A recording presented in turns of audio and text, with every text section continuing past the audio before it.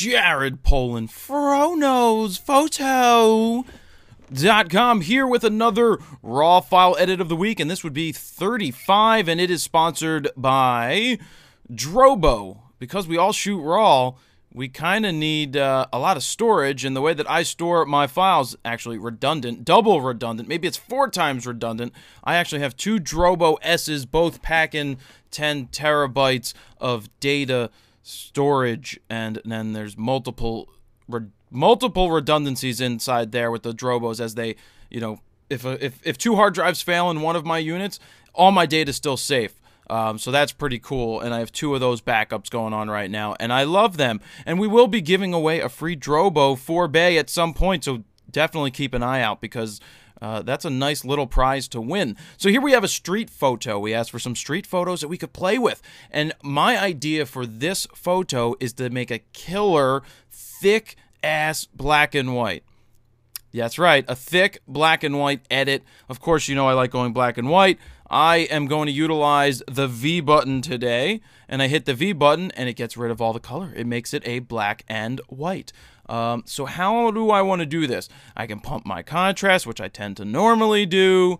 I can do this with my exposure, but I'm not going to. I want to play with Mr. Fill Light, because we know that doing this weird thing with fill light, and then filling it black in, filling it back in with the blacks, gives you something really thick and incredible, and I likes it. Ooh, ooh, ooh, ooh, ooh. As we're moving the temperature, don't forget this does affect your raw file. Look what's happening. Look at this. Look at this. Let's watch this guy down here and just see what happens. Right there. Look at the tones in his shirt. See how it's changing? That is incredible how much this actually plays a role and affects your image. I'm going to go with something like that for the time being. Black levels more. It's kind of funny because it almost looks like I brought it back, or I could do this without doing all this fill light. Clarity, I don't want to pump it up too high, and I don't want to, do I want to get rid of it? I don't know. But I think what I find distracting in this image is up top here. So I really want to throw in a crop, and I want to lock the aspect ratio. Did you guys know that you can change your crop to vertical just by, like, going like this? You pull the mouse over. So right now it's a horizontal, but if I wanted it vertical, I'll keep pulling over and then up at the same time, and then there you go, you have a vertical. But that is not what I want to do with the photo. So I'll go back to my crop here. I'm keeping the original aspect ratio. That's why I clicked this lock button, because I want to keep it in the 2:3 ratio. So here we go. Let's throw some creativity cropping into this. Boom, boom, 3, 2, 1, boom! And there we go. It's a little less distracting. I still have infinite focus here. I didn't even tell you what it was shot at. 1/25 of a second. F8, ISO 235mm, 1.8 on the Nikon D300S. So it's a little bit better so far, because it's giving us the person. Now there is something to look at. Now we know that it's the guy in the photo. So I threw a creative crop in here, and let's just play with some of this exposure to see where I can take this, to see if I do like it without some clarity or with clarity. I don't want it to be too harsh. I'm just actually going to leave it at -2 for the time being. And let's see how our curves are going to work today. Ooh, look at that. I like that. I like that. It got rid of all the flatness. Boom. Pumped it up. Light. Do I want to do this? Do I want to do this? Boom. No. I don't want to do that. But I may come back to that slightly. Let's see what happens when we play with the darks. Nope. Don't want to do that. And now the shadows sometimes take your blacks to 11. So there we go. We got that. I'm going to come in with a little bit of exposure. Contrast is already maxed. Blacks are up there. That's the original. Boom. There's the black and whites, nice and thick. I did a nice, I did a crop. I thought it felt it needed a crop in this one, because the original was just, it's a little too far away. So far away. Yeah, it's a little too far away. So this is what I'm going to go with. One edit this week, black and white, nice and thick, street photography. You get drawn into the person now with this crop. I think it's less distracting in the background. And now, Adam, you are up. All right, here we have some street photography. I'm a huge fan of street photography. I actually do quite a bit of it myself, and I find it a lot of fun. There's something just about walking around an urban setting, in my case, mostly New York City, and just, with a camera. And typically what I do is I just walk around with a 35 fixed lens on my camera. It kind of forces you to kind of get close to the action and to see things in one frame, which this photographer did a great job of. Coincidentally, looking at the info here, this particular photographer shot at 35 millimeters. Very interesting. One of the choices here is that the photographer shot at f8. I wouldn't have necessarily done that myself because we've got a lot of detail, a lot of this foreground detail and even this background detail, which is really in sharp focus here, and I don't find those details to be as pleasing. So we're going to do a bunch of different things here. We're going to punch this image up. We're going to give it some sheen. We're going to crop it. We're going to vignette it. And we're going to possibly do something to kind of give the illusion that maybe not everything was in focus. So let's first start by giving this a crop. Hitting the R key, getting into the crop module. Just going to bring that down over here. I want to lose this top bit, bring it down to about there. I don't mind this little angle over there. And I'll hit the R key again somewhere. Actually, I just want to bring this out to about there, and let's just keep that like that. Okay, we're going to move fast here. We don't have a lot of time. Exposure, masking it off with the Alt or Option key, and I'm just checking my overexposed areas. Don't want to get too overexposed there. And do the same thing with the blacks. I don't want too many underexposed areas. I'm going to look at it as well. I'm just going to do something like that. Let's see, we'll do a little bit of fill here, just to open up the inside of the frame. That's kind of nice. We'll add some contrast somewhere like there, and we will definitely add some clarity, something like that. I also want to add some highlights because the image is a little flat to me, and I'm just going to bring it up like that just to give it some sheen. White balance, hit the W key. I'm going to select this, which looks fairly neutral, and that kind of made it a little bit green. Not crazy about that. I'm going to hit another spot, maybe down here. There we go. That warmed it up a little bit. Now we could obviously go in there and finesse it, whatever, but in the interest of time and to demonstrate the fact that the W key gives you the little dropper selector tool, that's what we did, and I kind of like the look of that. Luminance, I'm just going to pump up the oranges a little bit. Why not take advantage of this orange situation that's going on right here? You've got that orange Graffiti K, you got his orange jumpsuit. Boom. So we're just going to keep that right there. Not touching split toning this week. Definitely want to do some sharpening. Grab my selector tool. This looks pretty sharp over here. I'm just going to pump that up until we see a lot more detail. Now I'm going to hold the Alt or Option key, and I'm going to mask because I do not want to sharpen textures. I only want to sharpen the line and the edge detail. So I'm going to go up to about there. Boom. All right, now let's look. We've got the before, really flat image right here. Not necessarily anybody's fault because, a lot of times there's not a lot of sharpening done in the camera, particularly when you're shooting RAW. But great thing about shooting RAW is you take it into Lightroom or whatever and you can sharpen it up. You can really get it to get that kind of punch. I want to also add some post-crop vignetting over here. So I'm going to do the highlight priority. I'm going to bring this down because I really want the attention to really be focused more on this dude sitting at the bottom or standing at the bottom of the stairs. I'm going to just take my midpoint in a little bit there. Roundness, I'm just going to open it up a little because I don't want the frame to be too dark, and I'm just going to feather out the edges just to give it a little bit more of a clean kind of transition there. Boom, there we go. Okay, so the issues that I'm still having with this is this sign here is, to me, it's just so unattractive, with this kind of modern vehicle and whatever. So what I'm going to do is I am going to open up a brush tool. I'm going to use the letter K, or the K, boom, and that brings me right up to the brush, and I'm going to go into the effect and I'm going to select clarity, okay? And what I'm going to reduce the clarity, and it defaults to -56, so let's start with that. I want to feather this quite a bit. I'm going to bring it out to 65, and I want a big tool. And I'm just going to brush this around on the edges here, okay? And I'm just going to keep brushing this around. And as you can see, you know, things are getting a little bit kind of fuzzier back there, and that's what I'm going to keep going for here. And I'm just going to keep going around, something like that, something like that, something like that. Okay, now we can hit the O key to see where our brush went, okay? And that is pretty cool. So let's just keep painting it up. Let's undo that because I don't want to paint over the guy. We're just going to keep painting it over there. We're going to paint it all the areas that, you know, kind of except for the dude, okay? So I'm just going to reduce the clarity a bit, just something like that. Boom. All right, and I'm going to hit the O key again, and while we're in this brush, I'm also going to bring the sharpness down. All right, whoa, look at that. That's kind of crazy. All right, bring the clarity down a little bit more, and let's see, let's just kind of split the difference here because it's looking a little bit kind of wacky.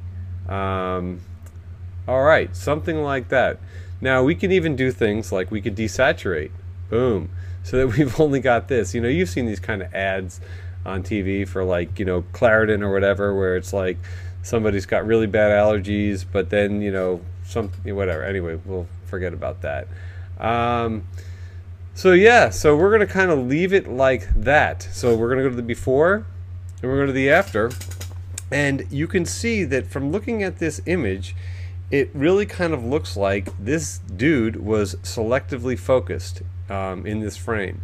Now granted, this was a very quick down and dirty edit, but just to give you some ideas of some additional possibilities that you have in Lightroom. So looking forward to seeing your edits, and let's go off to you, Jared.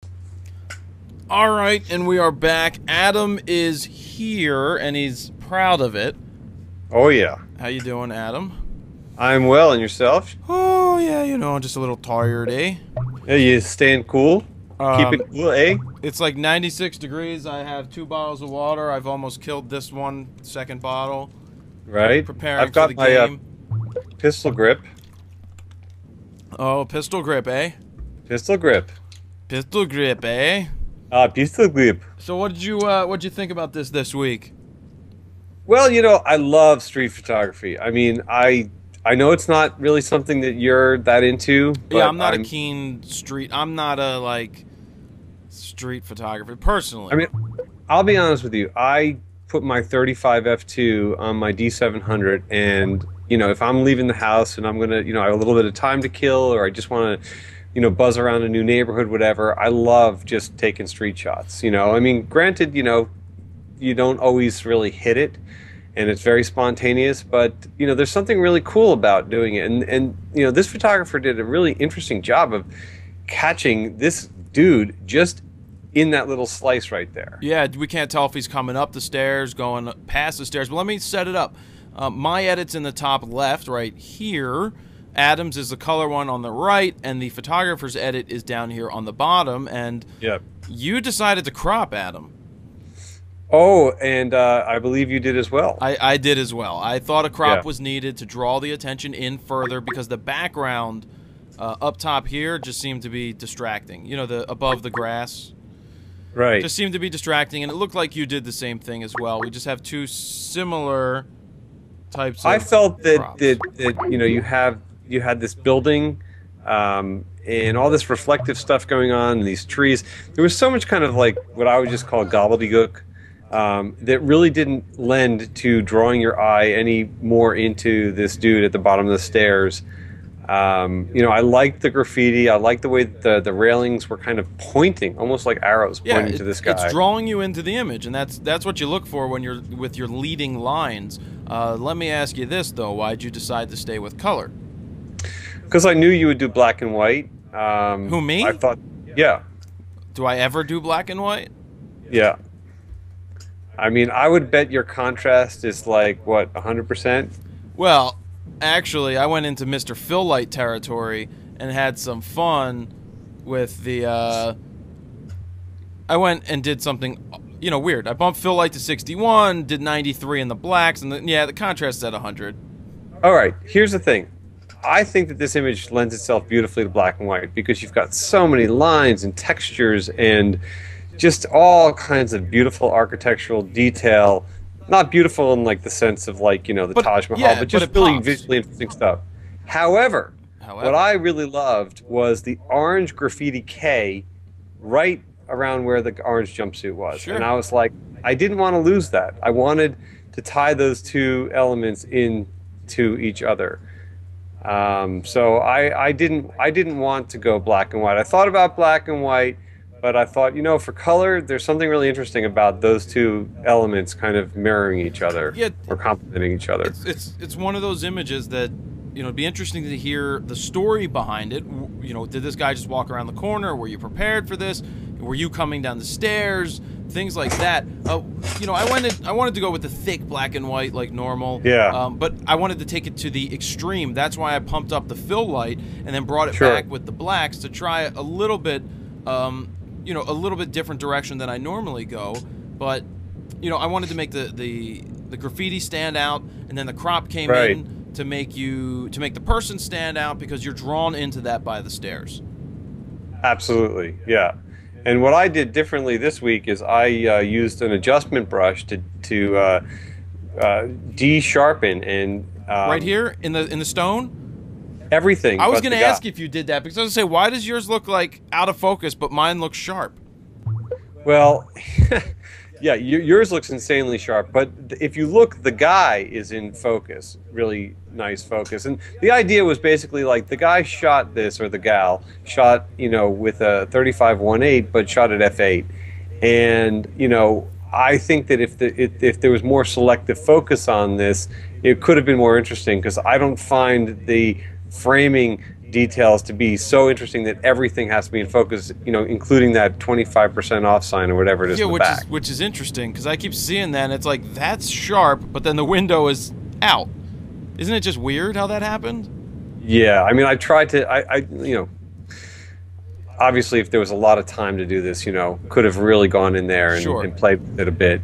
But, you know, look, this image to me is about timing and framing. And, you know, the fact that the guy's got his hands in his pockets would tell me that he's probably not hopping up those stairs. And he I probably think the doesn't natural, know, and he also doesn't know that the photo is about to be taken. No, his expression is kind of like, huh?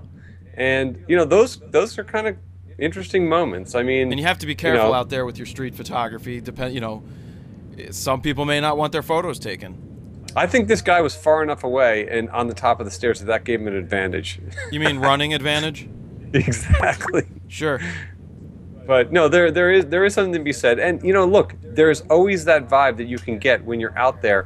There are people that you can tell they do not want a camera in their face. I mean, you can sense that vibe. And there's some people that might be resistant, but you know, if you take their picture anyway, you know, sometimes they're just like, oh, whatever. Sure. So yeah, no, cool little edits. I think should be interesting again to see what everybody comes up with. See if somebody does something to the like major extreme. But I think we gave people a nice starting point. You know, a couple of different ways to do it. I went with the big fill light. You did some of that blurring stuff, and it'd be interesting to see where people go. So I thank you for that, Adam.